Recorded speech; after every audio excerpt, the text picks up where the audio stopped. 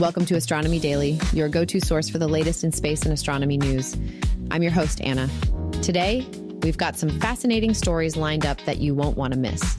We'll be diving into SpaceX's recent breakthroughs, including the reveal and first firing of their latest Raptor 3 engine. We'll also cover major milestones from NASA, such as the significant progress made with the Nancy Grace Roman Space Telescope. Lastly, we'll discuss an exciting citizen science project from the European Space Agency that invites you to help classify thousands of newly imaged galaxies.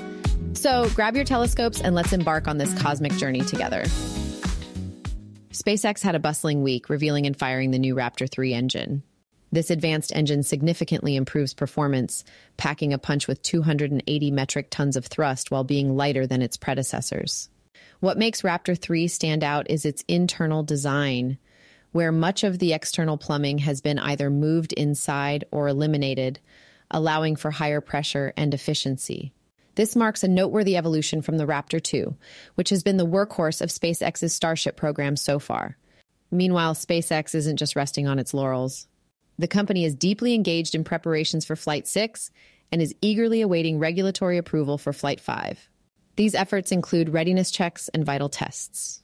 Excitingly, this also involves operational tests with the Mechazilla chopsticks, a key mechanism designed to catch the Starship boosters as they return from space. The upcoming Flight 5 mission is on standby, with both the ship and the booster cleared and ready, pending final clearance.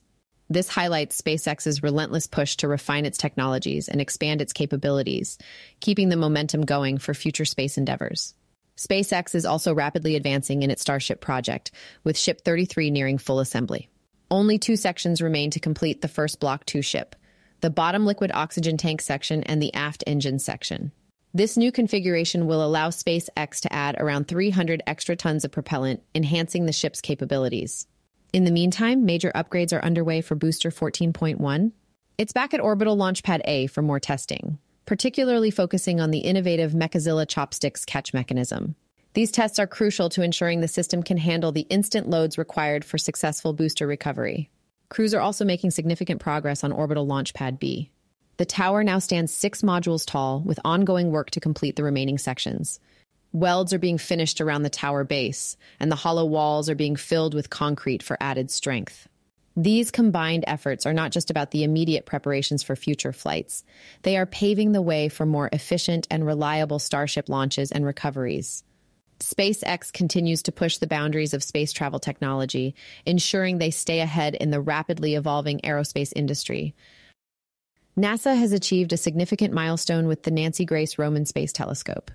Recently, the deployable aperture cover, an essential component of the telescope, successfully passed rigorous environmental tests designed to simulate the challenging conditions it will face during launch and in space. This large sunshade is designed to keep unwanted light out of the telescope, ensuring the clarity and accuracy of its observations.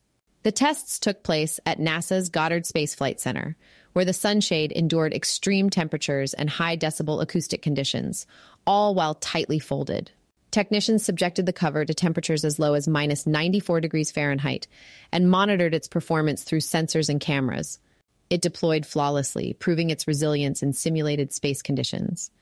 This achievement brings the mission one step closer to the integration of the deployable aperture cover with Roman's other subsystems this fall. The success of these tests marks a promising milestone, ensuring the telescope will be well protected and ready for its critical observations of the cosmos. The European Space Agency and Galaxy Zoo are calling for public participation to classify thousands of galaxies imaged by the Euclid Space Telescope. This citizen science project is perfect for astronomy enthusiasts who love to explore the cosmos and contribute to scientific research. Euclid, launched in July 2023, has been gathering data since February 2024, capturing images of billions of galaxies to study dark matter and dark energy. That's a colossal amount of data. ESA needs your help to sift through it all and classify the galaxies by their shapes and structures. By participating, you could be the first to lay eyes on these newly captured galaxies. You'll answer simple questions like, is the galaxy round? Or does it have spiral arms? Each classification you make helps train the artificial intelligence system, Zoobot, to better recognize galaxy features in the future. Your contributions are crucial for building an extensive catalog of galaxies that will aid researchers in their study of the universe.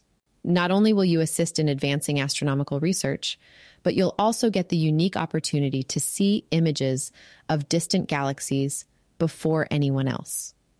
So, if you've ever wanted to play a direct role in space exploration, now is your chance.